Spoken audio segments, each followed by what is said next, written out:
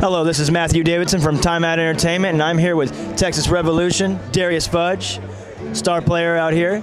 He's a little nicked up right now, but we're in good spirits. We're having a good time out here. I know you don't like being on the sideline, but how's it feel to see your brothers get this win out here tonight? Man, it really sucks to be on the sideline, but I knew they would take care of business without me. We didn't miss a beat.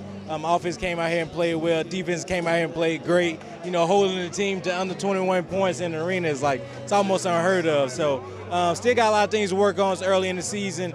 Obviously, me having this injury is a setback for myself, but I feel like the season is a long season, so I'll bounce back just like the team will. I'm always really careful on how I ask about injuries because I know it's a sensitive subject. But if you don't mind, you just talk about your way to recovery and how long you might have on this.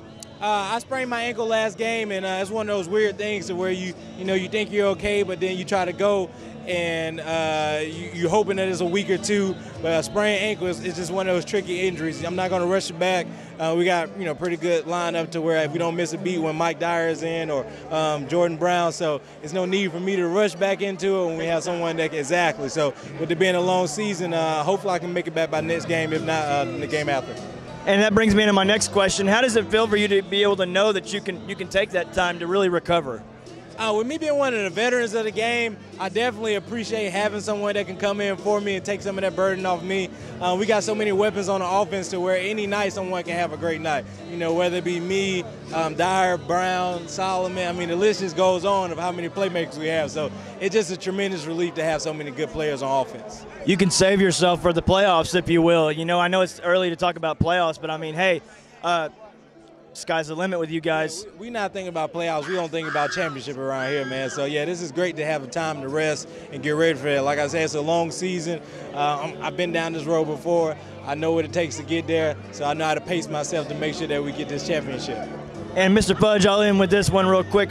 What kind of things do you want to take away from, just the beginning of the season and what you're going to work on and incorporate into your game coming forward?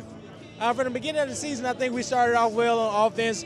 Just like this game, we came out of the gate running 100 miles per hour, but then the second half we slowed down. So we're going to definitely work on finishing just as well as we start, because a lot of times you get complacent in the second half, look like we got a little dead. So we'll make sure next week in practice or preparation that we make sure that we get the finish going on, not just the start. We got to make sure we finish, because that's how we want to do in the season.